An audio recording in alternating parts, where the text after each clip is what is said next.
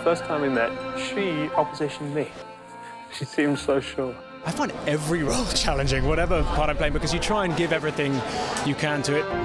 I was sure. I was so shy. I couldn't be more happy. I kind of pinch myself still. And mysterious. And I hope the audience will share and be moved in this incredible pioneer story. And learn a little bit about a subject that is very important, the transgender experience.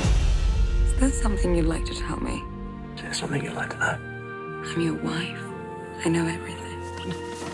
The Danish Girl is my first book. It came out 15 years ago, and the movie's been in development since then. When Tom called and said, you have your director, then that's when the movie really became real. Could you help me with something?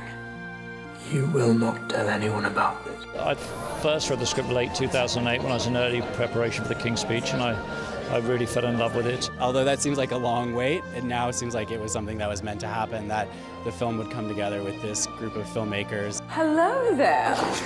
We're going to call you Lily. Both Eddie and Tom are, artists that I truly respect. Tom has such eye for not just the cinematography and very, much the physical aspect and the music. But I also love that he was always able to kind of pinpoint, emotional intelligence and what Eddie and I try to perform in certain scenes.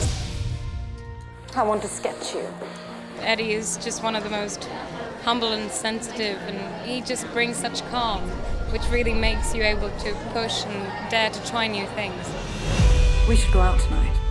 I read about Lily almost 20 years ago, and I was so moved by her story of courage and her desire to be herself and to become herself. I think what always inspired me was that first reading and how I wept for Lily's story and was really moved by the love story. This felt like a privilege, though, above and beyond anything. It's an actor's dream to get to play someone as iconic and extraordinary as Lily Elder.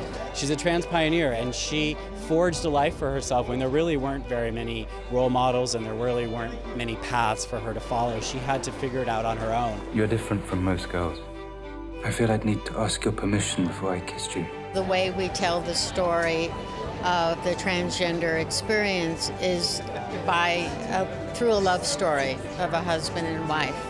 And I think a lot of women especially will identify with the wife. Exactly what happened last night? There was a moment when I wasn't me.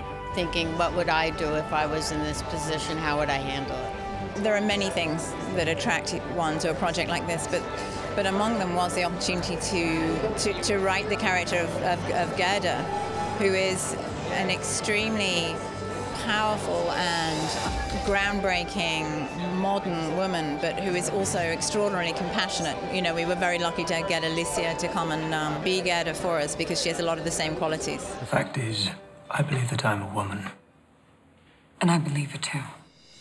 You're my whole life. They could kill you. One of the reasons why there are so many trans stories being told right now in books and film and television is that each is different, each journey is unique, each is interesting, we learn something new, but I'm glad that the Danish Girl can be part of that conversation.